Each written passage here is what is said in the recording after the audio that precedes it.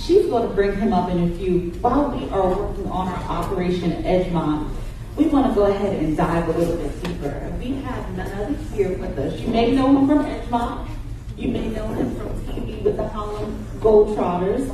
We have none other than Chris Handel Franklin with us here today.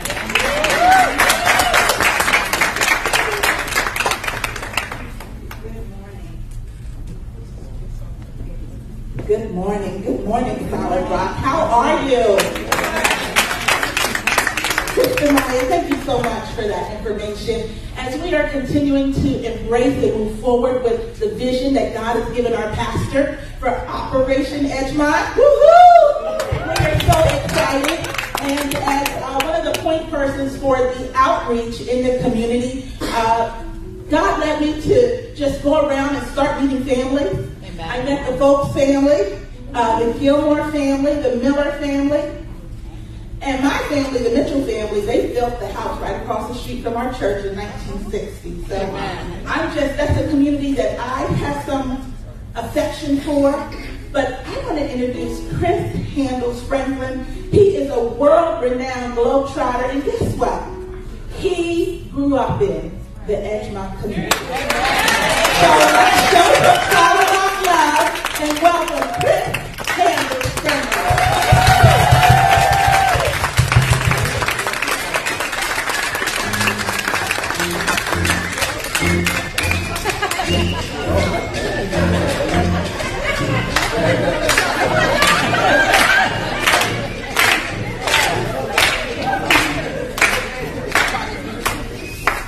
Well, first, I'm honored to be here, and I'm honored to have Solid Rock in the Edgemont community. Like she said, I grew up in Edgemont. Edgemont is home to me, and Edgemont has such a strong sense of community, a strong sense of values, and I think what Edgemont has is what the world needs, and that's a community that looks out for each other. Amen. So, myself, my foundation is occupied in the old Edgemont firehouse, and we try to provide resources, but it's great to have another entity, another place that people can go. So I'm so honored to have Solid Rock in the Edgemont community. Amen. So congratulations and welcome to Edgemont. Amen. Amen.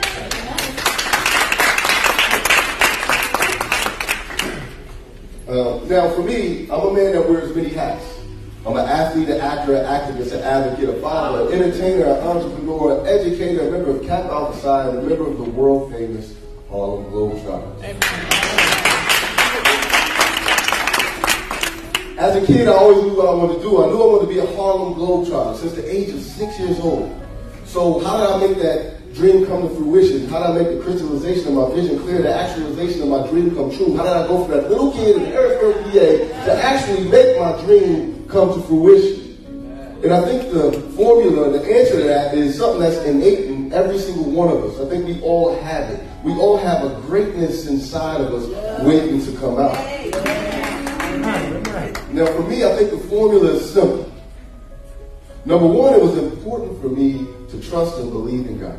Amen. Amen. If God is with you, no one can be against you. Amen. So I think that when you have God, it eliminates fear and it allows you to go after your goals and go after your dreams. Amen. So that's number one. Number two is the importance of hope and believing that your dream can come to fruition. So if you don't believe yourself that your dream or your goal can come into fruition, it probably never will. Last but not least, I think very important, is preparing yourself for greatness and being ready to seize the moment. So when I look at how did I go from that little kid at the age of 6, I look at the hours that I put into being a Harlem Globetrotter. So I would dribble the basketball everywhere. Everywhere I went, and I look at the hours that I put into being a Harlem Globetrotter, it was those hours that helped me become who I am.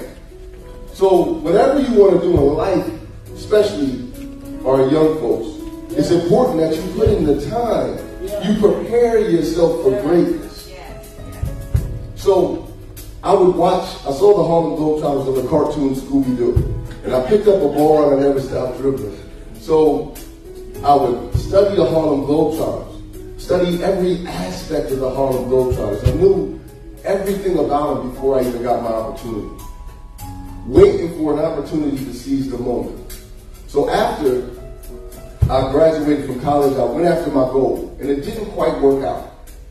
The Globetrotters were interested, but they told me no. What did I do? I kept going.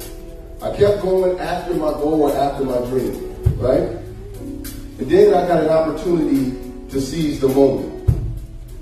See, I had moved to New York City and kind of made a name for myself as a good dribbler.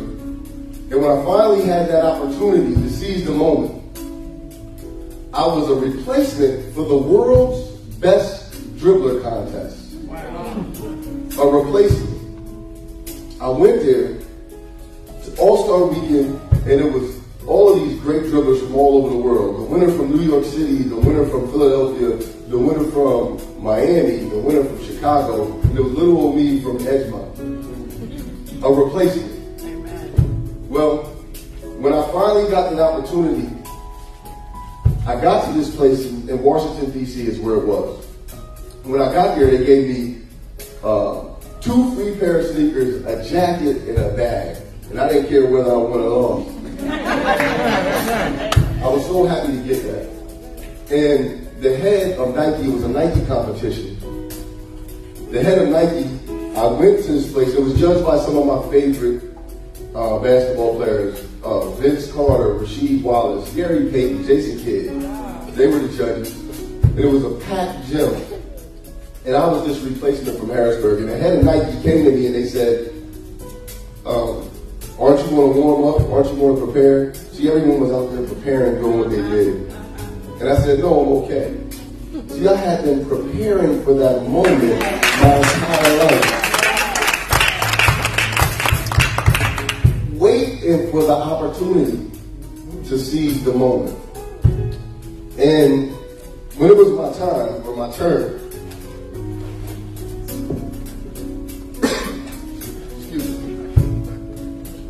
I kind of took the basketball and I started off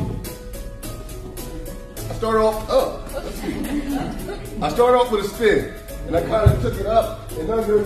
Then I kind of got tricky with it. And I dribbled and I slid on my knees. And when I slid on my knees, I saw Gary Payton jump out of the seat.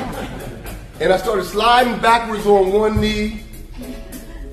And then I got on the ground. When I got on the ground, I kind of sat there for a sec, and then I went under, around, went under, up, over, back.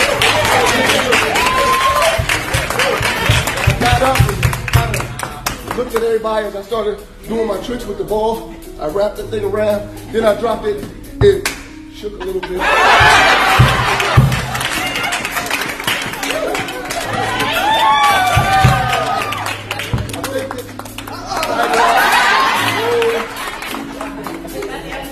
Think to myself, then I bounced it and I caught on.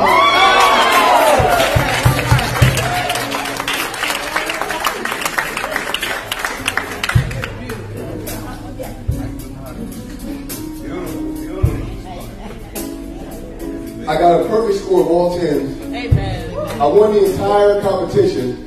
It was crowned the world's best dribbler. Amen.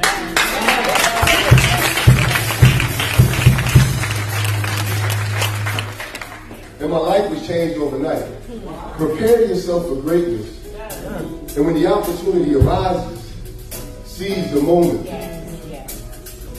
After that, I went on to sign a Nike contract and filmed my very first commercial for Nike entitled Freestyle.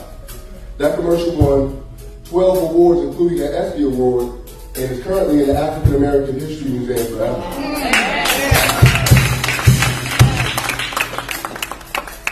I went on to film 4 Nike basketball commercials, including LeBron James' very first commercial. And from then, I had so many opportunities. I performed live on MTV with rap artist Jay-Z. I did a Broadway play with LL Cool J. I met and did things with billionaire Warren Buffett 3 different times. I was on 8 Soul Food in St. Louis at Sweetie Pies on Oprah's own network. I was on Good Morning America, The Today Show, The Wendy Williams Show, Dr. Oz, a Disney show called Dog with a Blog. Even played basketball at the White House before President Barack Obama.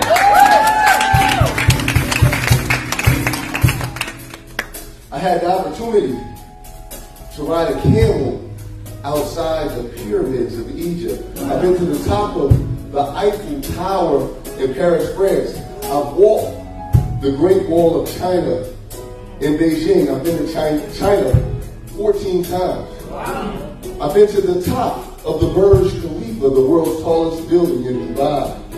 I held a koala bear, fed a kangaroo in Australia. I walked the shores of New Zealand, been inside of Jesus Christ's tomb in Jerusalem. I've traveled to 84 countries around the globe. As a matter of fact, on Wednesday I head to Dubai to stay. But I say all that to say, greatness is within each and every one of us. And that same formula is simple. Number 1, trust and believe in God and know that God has your back at all times. Second, believe in yourself and believe that your dreams and goals can come true. This is not just something I'm saying to young folks. It's definitely, but it's never too late to be great for each and every single person. See, when I wanted to be a Harlem Globetrotter, when I finally got my opportunity to be a Harlem Globetrotter, they said it was too late. They said, you're too old to be a Globetrotter. I'm currently in my 15th year with the world famous Harlem Globetrotter. It's never too late to be great. Believe in yourself. And last but not least, prepare for greatness. Be the best you that you can be. And when opportunity arises, seize the moment. Thanks for having me.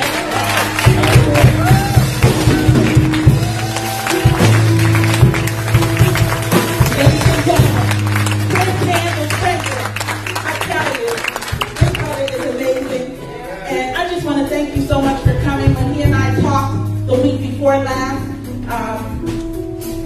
he said yes. He said yes.